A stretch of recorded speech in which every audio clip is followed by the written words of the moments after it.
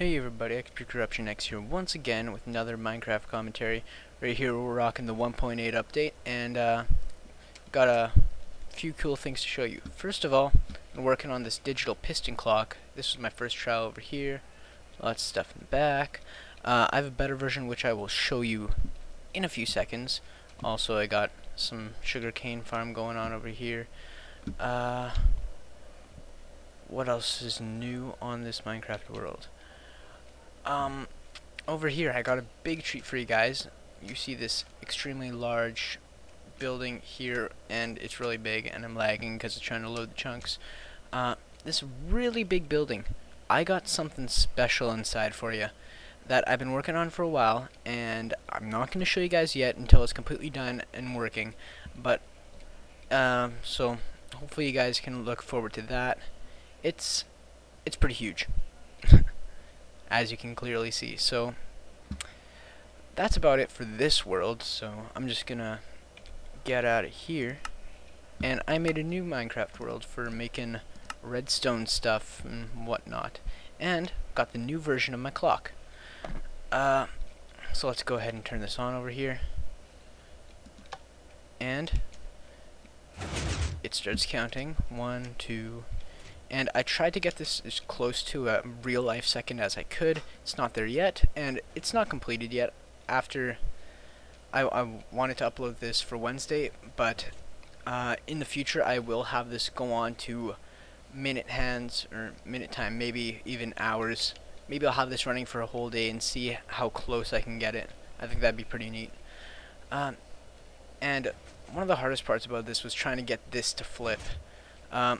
So maybe you'll understand in a second. So let's go behind the workings of this. So right here we got this piston clock thing. How it works is there's 4 torches at the bottom, and when the thing passes over, it provides a path of current, pushes the piston, whatnot, and every time it gets over here, it sends a path of current and sets these things going.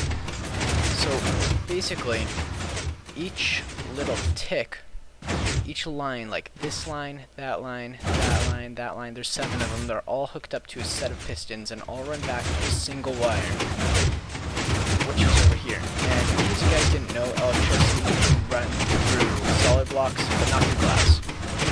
So, according to the number, sorry, it's really loud over here.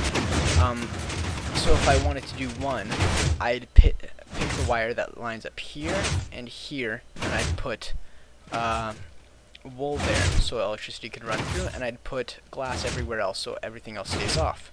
And then this just cycles through according to the clock. Really fast. Lots of pistons going, it's really loud, I'm sorry. And over here these things are always on. And yeah. Over here we got minute hand. And this last section is for flipping the minute hand, so there's 8 of them. And when that wheel comes over here, it turns this on, these go, and change that number.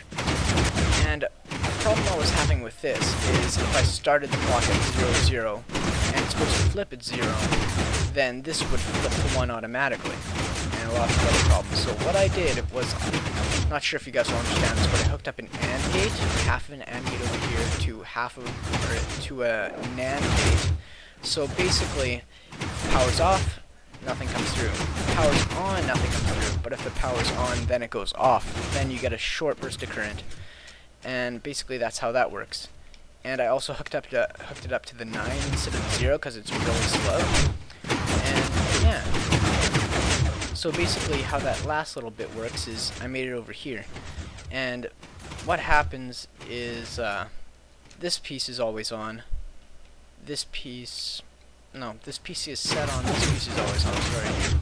And when you turn this on, or when you put current here, this goes off, this goes on, and basically keeps this off. And while this is not on, this keeps this off. But, it's confusing, I'm sorry. If you understand, you understand. If you don't, you don't. And yeah, so that's basically the workings of this. Lots of wire. Took lots of practice, lots of time, days on this just to get it right, but the building of it actually wasn't too bad.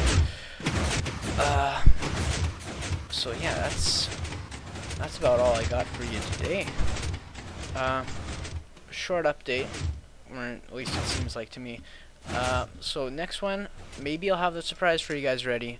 I most definitely will have some other numbers going. Not sure if I'll have them working, but they will be going. So that's about it. I'm looking forward to seeing you guys next time. And this has been XP Corruption X. I will see you right after this clock flips to 00.